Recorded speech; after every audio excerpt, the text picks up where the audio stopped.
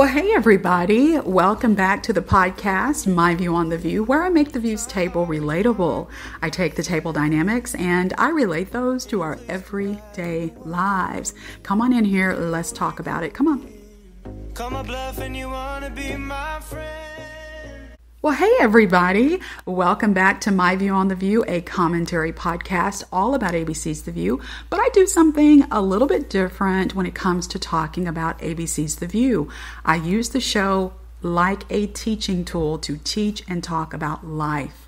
And so we don't focus on the politics of the women.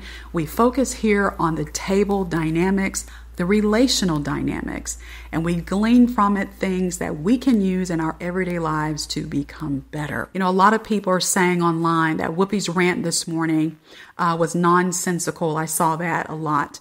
Also, a lot of people are questioning and they're saying, what is wrong with Whoopi? When they start talking about abortion, she seems to always have this visceral, very angry, almost out of control, emotional reaction. Well, I think I have the answer to that. And so that is what we're going to talk about today. But because this podcast isn't really about the view, it's about me and you, we're going to end on what is the greater message here? What is it that you and I can take from this situation and use in our own lives, okay? So I first want to give you some stats. So according to the WHO, the World Health Organization website, quote, around 73 million induced abortions take place worldwide each year. Guys, when I tell you I was shocked, I'm not using that word for dramatic effect. I actually was. I could not believe that. 73 million? Wow. Also, according to the CDC, because you know how it is once you start digging on the internet, you just go deeper in the hole. The CDC on their website, they said that in 2019, women in their 20s accounted for more than half of abortions. And that exact stat was 56.9%. This is not unusual, what happened on the show this morning. Every single time they have someone on the show who doesn't agree with her viewpoints on abortion, she acts this way. She behaves this way. She has this she gets triggered by the fact that they don't agree. But what is it really about? What I think this is, and what I've always thought this is Whoopi, for those of you who don't know, revealed many, many years ago that she had, before the age of 25, 7, yes, you heard me right, 7 abortions. I think, based on the fact that she's never progressed, when they talk about this, she behaves the exact same way every single time someone disagrees about it. So that shows no progress, right? We know there's going to be progress when, let's just say, the first year somebody disagrees with us, we may have an emotional explosion, okay. Well, then the next year someone disagrees with us, we may have a teeny weeny little bit emotional explosion, okay. There's a little bit of growth there. The next year somebody disagrees with us and we don't have any emotional explosion, we can say, hey, I see it this way and you see it that way, and hey, that's the beauty of the view. See, that shows progress. We're not talking about perfection, but growth and progress. I feel that the root of this emotional explosion is because she still has unresolved guilt and unresolved shame connected to her decisions to have 7 abortions. And that's just before age 25. She may have had more than that, and it's highly possible that she did. Now, for those of you who don't know where this information came from, there was a book that was written, I think it was either in the late 80s or early 90s. You probably can still find it online. I don't even know if the author is still living. She may still be. Her name is Angela. Her last name starts with a B. I can't pronounce it, but wrote a book many years ago called The Choices We Make, 25 Women and Me. She was talking about herself, speak out about abortion. And in this book, Whoopi Goldberg was one of the 25 that spoke to her and shared her story. And Whoopi said in this book that her first abortion was at the age of 14. And she found out she was pregnant and she was very fearful. Of course, you can imagine any 14-year-old would be. And her friends told her all this stuff to do about how to get rid of the baby. She describes in this book that she was told to sit in very, very hot water, that would take care of things.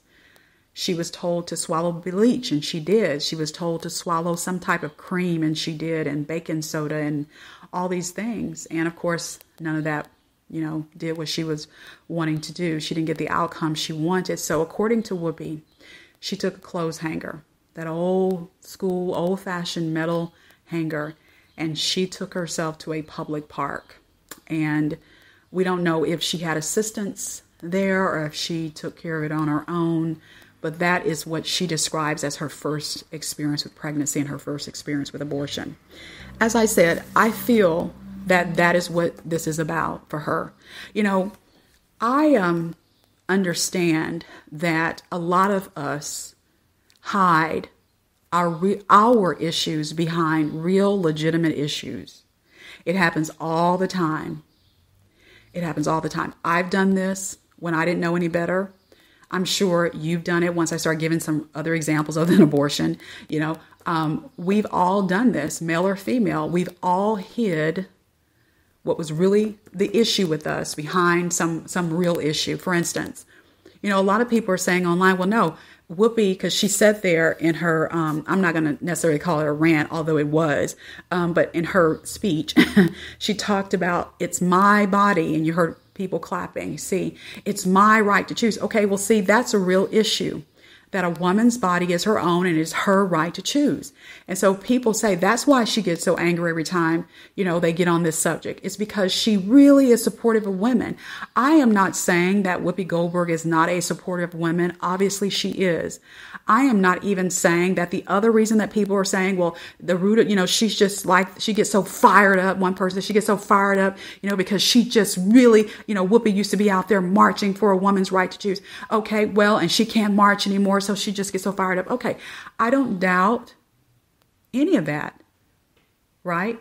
But I will tell you, personally, I highly doubt that that's what this strong reaction is about. You see, anytime any person, whether it's Whoopi Goldberg or me or you, anytime there is an issue being discussed and we get triggered by it, by the discussion, especially if the person has a different opinion about it than we do, it's because we have a personal connection to whatever that issue is. Listen, let me tell y'all something. I just had this happen to me a few days back. I was talking on the phone with someone, and we had years ago a discussion about child molestation. And my stance is always believe the child. Always, I'm going to believe a child. Now, after the evidence or whatever is done and it comes out, well, child wasn't honest. Okay, then at that point, I won't believe the child. But for me, I'm going to always believe a child first. I want that child to know, I believe you. And there is no question about it. I believe you.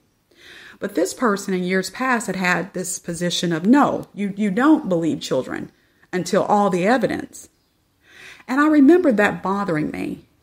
And that person gave me an example of something they said had happened to somebody else. And I remember thinking even then, something don't sound right with that. I interviewed people for 8 years.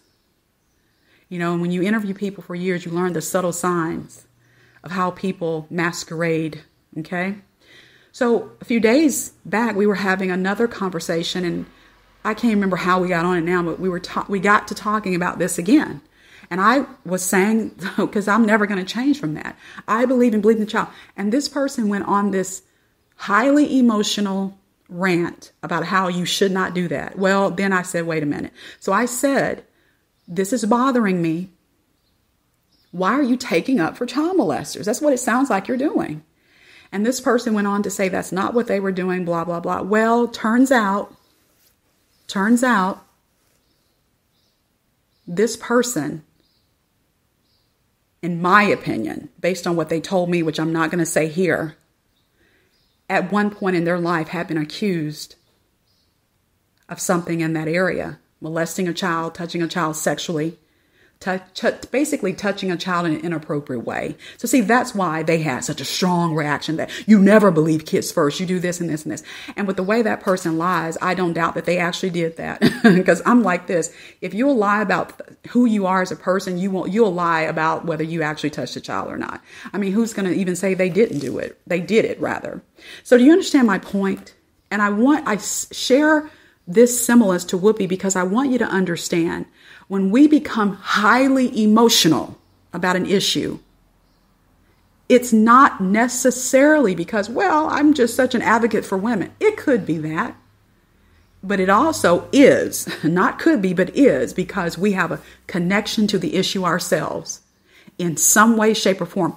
And that connection goes very deep. It's not just because I'm a woman and I want to support women, you see, in the case of abortion. And so I didn't type all of this out online. I just was snooping and tiptoeing, seeing what people were saying and how they were responding. But I thought, the bottom line is, I think the way Whoopi handled this morning in particular was very off-putting, because if you saw the show this morning and you could hear some of it in what she said there, what happened before that, which I didn't play, is that they were talking about, of course, as most of you know, because it's making the news all over the world, is that Politico, for those of you international listeners, Politico, I believe, is a U.S.-based news organization, is online, and they released, how they got it, God only knows, but someone leaked to them a brief where, if this becomes, if this brief was accurate, then the U.S. Supreme Court is going to overturn Roe v. Wade, which made abortion, legal here in the U.S. in terms of federally legal, okay? And so I will tell you, Lindsey Granger had not very different, but she had a different perspective on abortion than Whoopi did. Actually, then all of them did, and nobody else attacked her. But I'm going to tell you something. If you saw the show this morning, Whoopi was looking right at Lindsey when she was talking. She was pointing at her. I submit to you, it was not Lindsey that she was looking at, because then she went on this, as you heard at the end of her speech there. It doesn't have anything to do with religion. See, Whoopi was raised Catholic. Now, she's not a Catholic anymore. Whoopi describes herself as a non-religious person. Okay, even though, we won't get into her stage last name of Goldberg, but she has said that she, is just a non-religious person. She also not only was raised Catholic, she went to a Catholic school. And so I feel like, again, her strong reaction to any time anything even religious is brought up, and you see her react that way, is because she always felt like religious people looked down on her because, of her choices. Well, probably they did, which is wrong. We should try to be as understanding to people as possible, but we should all have boundaries. Like what I was just telling you a moment ago. Once, that conversation was had, and me realizing, oh my God, this person so much as admitted that, they have been accused, I don't need to have any more contact with that person. And I made that very clear. Personally, I will not be associated with anybody who has ever harmed a child. And yes, for me, that includes even being just accused of it, because you would have had to be in a certain circumstance to even be accused of it by a child. See, I know, because I work with abused children. So for me, and plus I think that person did it because, just like I said, the history of lying that I just knew about, right? So I think the way Whoopi handled Lindsey this morning, she took it out on Lindsey personally, as if Lindsey was saying to her, Whoopi, you shouldn't do this with your body, and you shouldn't do that. And did you guys see the way Lindsey just sat there, just astounded? And I just thought, I hope during the commercial break or after the show, Whoopi went up to her and apologized and said, you know what, girl, I'm so sorry. I was looking right at you and I was pointing at you, but girl, I was in a whole nother world and it had nothing to do with you, and I'm so sorry. I hope something like that happened, because we've talked about this before. When Whoopi